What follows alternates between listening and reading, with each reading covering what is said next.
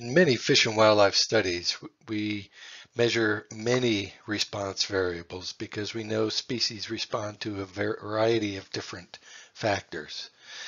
In these situations, multivariate analyses can be extremely helpful in trying to understand how species are responding to environmental gradients. But there can also be a lot of pitfalls associated with these techniques. So I want to briefly review some of the approaches that are used in our field and talk about some of the assumptions and considerations when using multivariate analyses. So as I mentioned, multivariate analyses refer to that class of statistical analyses where several response variables are measured simultaneously on each experimental unit. And in our fields, this will often be things like vegetation parameters, cover, height, species diversity, and so on. In aquatic environments, it might be the length and depth of pools, water temperature, other kinds of water quality measures, and so on. And we often feel like there's a number of different factors that could be influencing species. So we measure as many of those that we think are important as possible. And then there's a variety of different ways when you collect all this information that it can be analyzed. One of the simplest multivariate analyses is known as the Hotelling's t-squared test, where you measure a number of different response variables on, in this case, two groups, and ask if there's a difference when you consider all of those variables together versus looking at them one at a time. So an example where this might be used in a study I was a part of is we treated grassland areas with pesticide to reduce grasshopper numbers and then measured the weight, tarsus length, and other things of birds and treated an untreated area. What you might find is that when you look at any one of those variables alone, you don't see a difference, but when you consider them together, you may see a difference. And this is seen in this figure in the upper right-hand corner of this slide. If you look at the blue and the green ellipses, you can see how I've underlined the variation in the green ellipse along the x-axis and the y-axis. And you can see that there may not be that much difference in that x variable. If you look at the blue and green ellipses, there's a lot of overlap. Same thing if you look at it along the y-axis, a lot of overlap. But when you look at both of them together, because there's this correlation between the two variables in a sense, you see that when you look at the overlap along that diagonal, it's less than the overlap along each of the axes alone. And this is basically what we're looking at or looking for. Now there are some stringent assumptions that come along with this, shown in this figure in the lower right corner, and that is that you're assuming that we have what we call multivariate normality, so that the variables are normally distributed across all of the variables that you're measuring. And we're also making assumptions about equal variances in the groups among those variables. The extension of the Hotelling's t-squared test to multiple groups is known as a MANOVA, or multivariate analysis of variance. And again, here you're just collecting a number of response variables, so in this case 3 or more groups. And if you look at that lower figure, you can see that along the x-axis there's very little difference in the means of group 1s and group 3. But if you look along the y-axis, they separate quite nicely. And again, this is the kind of thing you're using multivariate analyses to detect differences among these groups that you may not detect simply looking at them one variable at a time. And really, this is the approach that Bohannon et al. Should have used in their chocolate study. Instead of looking at each variable individually, look at all of the response variables simultaneously to find associations among those variables, and then ask, once you've reduced the dimensionality, if there's evidence for differences among the different groups. An approach that's used very commonly in multivariate analyses is an approach called principal components analysis, or PCA. And basically, this is just a method to remove correlation among a number of variables. And by doing so, you can reduce what might be a large group of response variables to a smaller number of principal components that explain most of the variation in the original data set. So you can reduce, 15 variables to 2 or 3 variables. Obviously, that provides some real advantages in terms of reducing your chances of a type 1 error if you're looking at all of these variables individually. The disadvantage now is that you have to interpret if you do find a difference. So you could do a principal components analysis, find these 3 or 4 PCA factors, and then ask, is there a difference in those PCA factors among the groups that you're comparing? Now, though, you have to interpret that difference on the principal component, not on the original variables. You have correlations between the principal components and the original variables that help you understand what those principal components mean, but there's still one additional step away from the actual measurements that you took on the ground. So an example might be you take 15 different variables at nest sites of bird species in sagebrush habitat, for instance. Maybe you have 4 or 5 bird species that nest in this area, and you want to ask what differs among the vegetation associated with each one of those species and where they place their nests. So rather than looking at each of those variables individually, you would run a principal components, and you can see in the figure in the top right score, you might find that grass height and shrub height and forb height are correlated with one another. Areas that have taller shrubs have taller grasses. So your first PCA might be a measure of vegetation height, or again, you tend to find that cover variables tend to co-vary.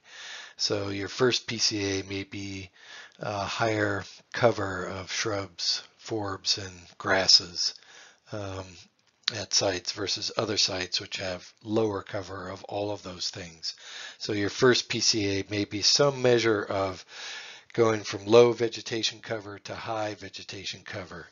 The second PCA, like I said, may be more associated with measures of vegetation height for different types of vegetation types and so on. So again, you can start to interpret what these PCA factors might be, and then you can ask, how do the different species differ in where they place their nests relative to PCA1, PCA2, and so on. And that way get an idea of what are the multivariate factors that differ among these different species.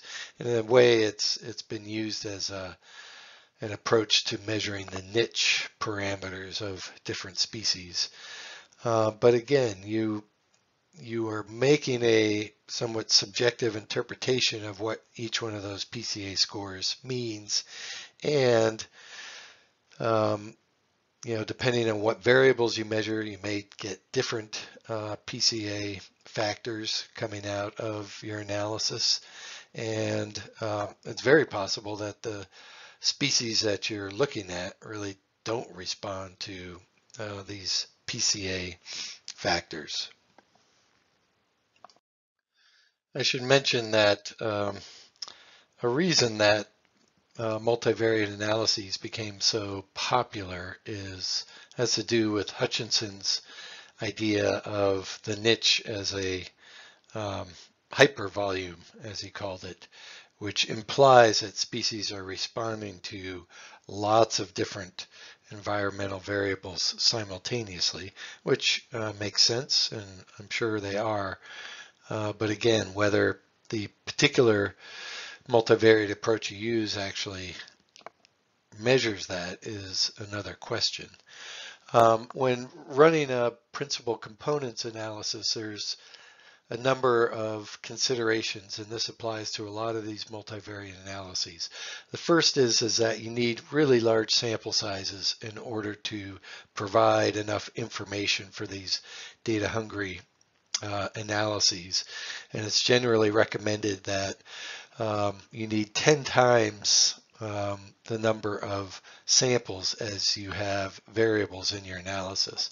So if you have 15 variables, which is not hard to do, you would need at least 150 experimental units or sites where you're measuring these, which sometimes is not the case.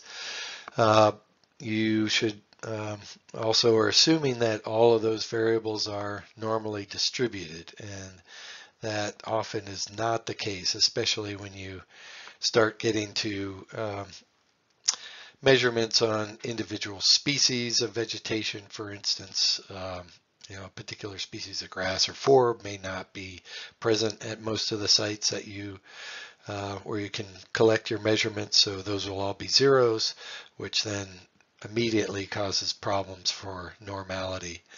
And as I talked about, the interpretation of those principal components can be problematic, but different people might interpret them differently, and so on. And then a final step in any PCA analysis is you need to decide how many principal components to include in subsequent analyses. So again, if you have 20 variables that you've measured at each one of your sites, you may decide that 3 principal components explain most of the variation in those data, or somebody else might decide 4 or 5. There are some fairly objective approaches in multivariate analysis to how to decide how many principal components are included. Eigenvalue is one way, using eigenvalues greater than 1. But different scientists might do this differently. So again, it just throws some subjectivity into that part of the analysis. Factorial analysis is another commonly used multivariate analysis. It has a similar objective to PCA, to reduce the number of parameters to the important factors in this case.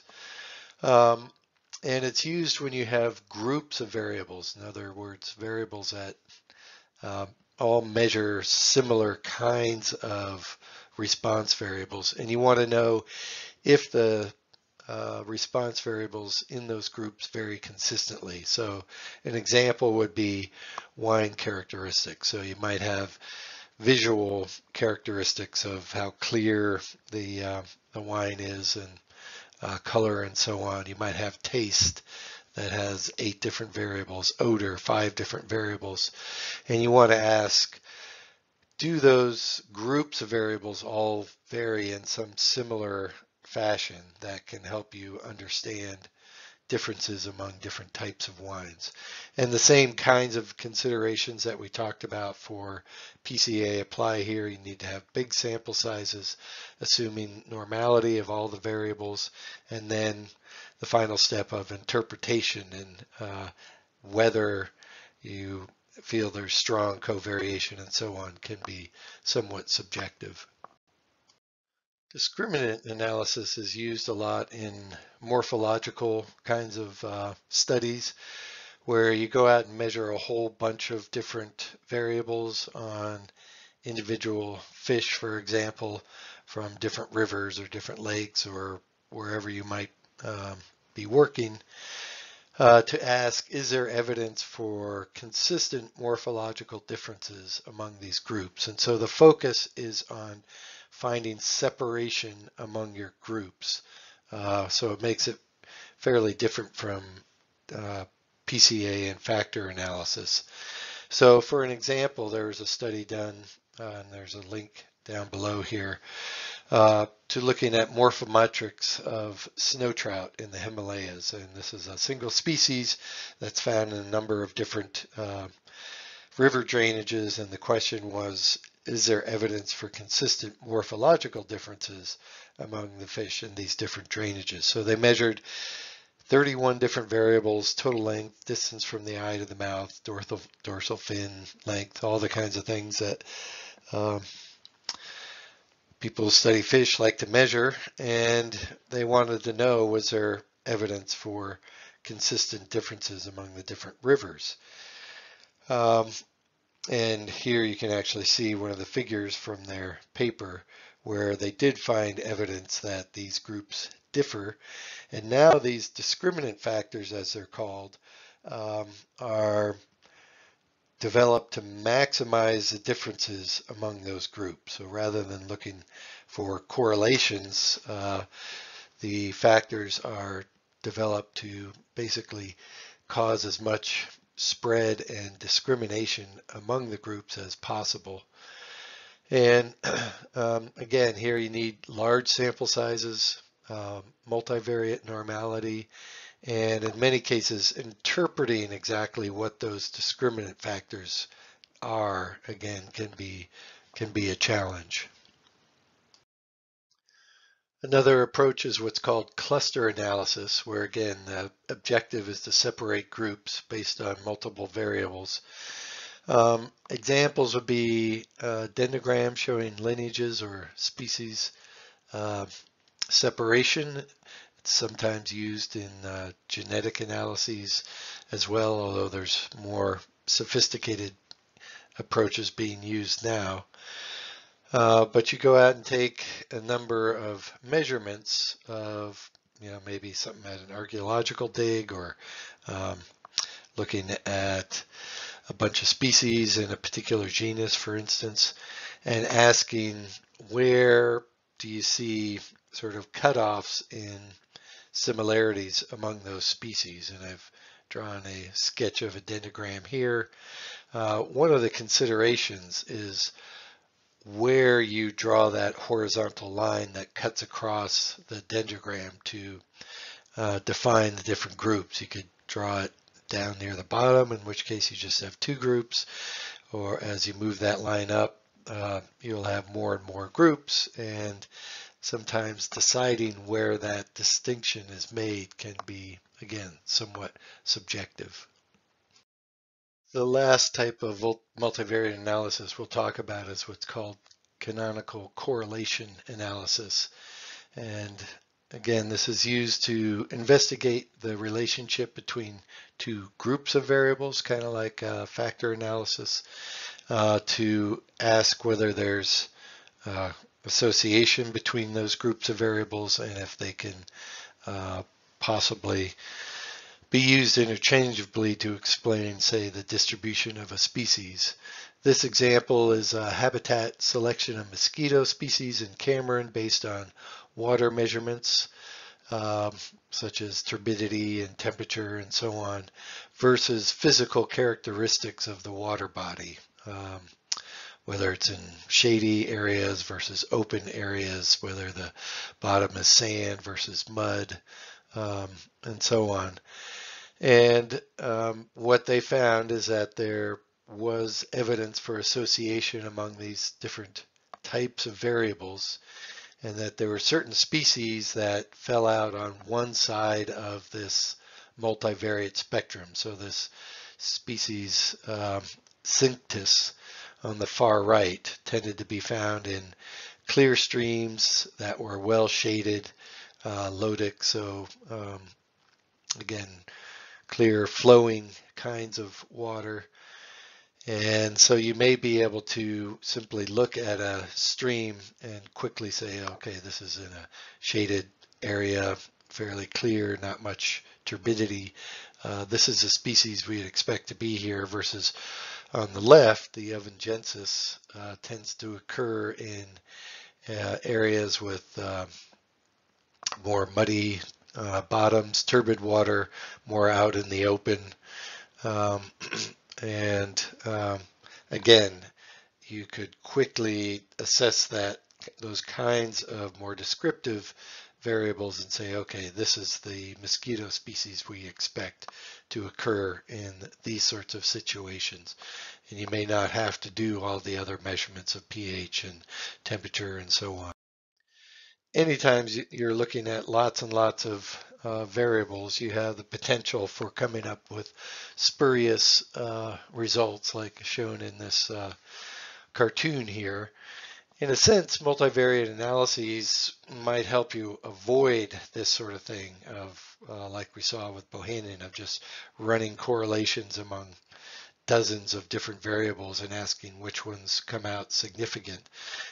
So by reducing the number of response variables using PCA or factor analysis, perhaps this sort of outcome can be avoided. But anytime you're dealing with lots of variables, some of which may not be normally distributed, you have to be very careful about single outlier points driving those relationships. It's always important to plot all of the correlations to make sure that you get a cloud of points like this, as opposed to a whole bunch of points down at the bottom and one up in the far right that's driving some correlation, for instance. So it definitely requires taking a hard look at the data and making sure that there's not some spurious effects going on, and having a good statistician help you out with that can be very, very important. So just to finish up on this, multivariate analyses can be very helpful tools in ecological studies, and in many ways underpin our concept of the niche, as I mentioned, that Hutchinson gave us, of a multivariate hypervolume, and that species respond to many different environmental variables simultaneously. But the potential for abuse of these kinds of approaches is great.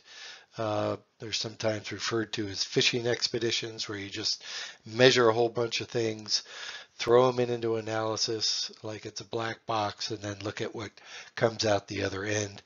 If you do that, you're almost always going to get yourself in trouble.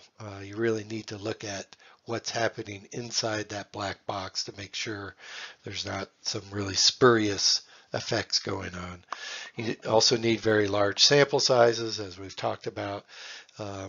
Those variables need to be normally distributed in most cases and meet the assumptions of equal variances among the groups. Where people can often get into trouble is in interpretation. And again, this is a good place where retroduction and storytelling can happen in many cases. And then I'll let you read the quote by Daniel and Wood there. But I'll just mention that Eric Rekstad and a number of faculty at Colorado State looked at a number of multivariate analyses, published a paper in JWM looking at that, and they included things like the ERA scores of pitchers in the major leagues and the price of meats and delis that they found in town. So completely unrelated variables, and in some cases found relationships that would seemingly suggest there's some insights or some relationships there.